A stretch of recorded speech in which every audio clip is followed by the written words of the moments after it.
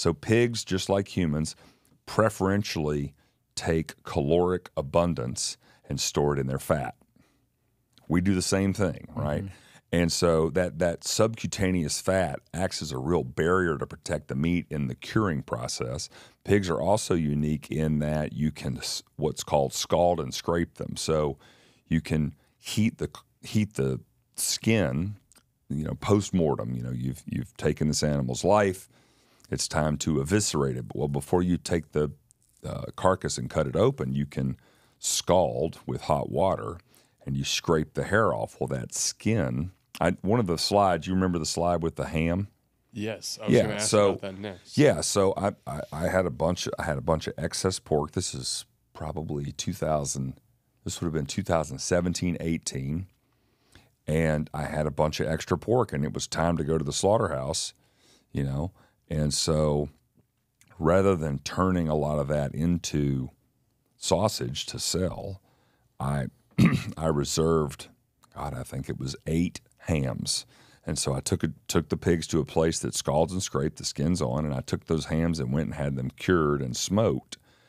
And fast forward 4 years later, this was 2018. So January 1st, 2022, we had a New Year's party, and I break one. This is a 4-year-old piece of meat, and we can't conceptualize the idea or the significance of being able to kill and cure a piece of meat now and keep it good, without refrigeration for years. And man, we cracked that thing open. I featured this, Brett. I know you weren't there. Featured this slide of this prosciutto ham, and but again, these are things that are unique to the pig. And the point I wanted to get across, there's a lot of this PUFA argument today about, and look, not all pigs and not all lard are created equal. But that's not the point. The point is you can raise a very healthy, very happy, one bad day, extremely nutritionally dense pig, and then you can preserve that, and of course, obviously, repurpose the fat for cooking, or for skincare, or for you remember the slide with all the textile uses? Yes, dude. Only thing you can't use on the pig is the squeal. It's a great slide. Crazy. We harvest over 20 hormones out of pigs to this day.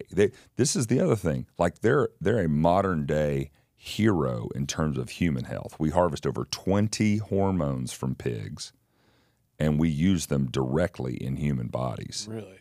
Oh yeah. One of the slides, so the medical slide, I had. Pharmaceutical? Oh yeah, for sure. Every EpiPen in this country, I don't think they're synthesizing epinephrine. Probably are, but we harvest epinephrine from pigs and use it in humans.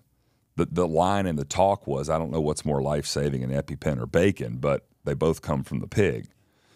So it's close. It's close. It's close. But anyway, yeah, it was a great talk, and we got a lot of great feedback. I haven't looked at the results. We did a little survey at the end because the goal is to try and sort of hammer down that talk to a more of a TED Talk domain, which I think is like 10, 12, 15 minutes, something like that.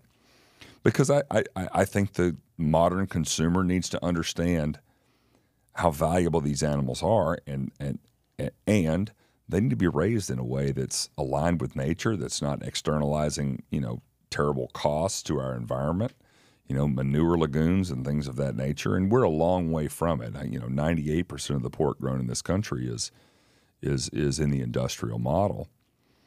But, if we can get that 98 to 95, 5% seems to be a critical benchmark.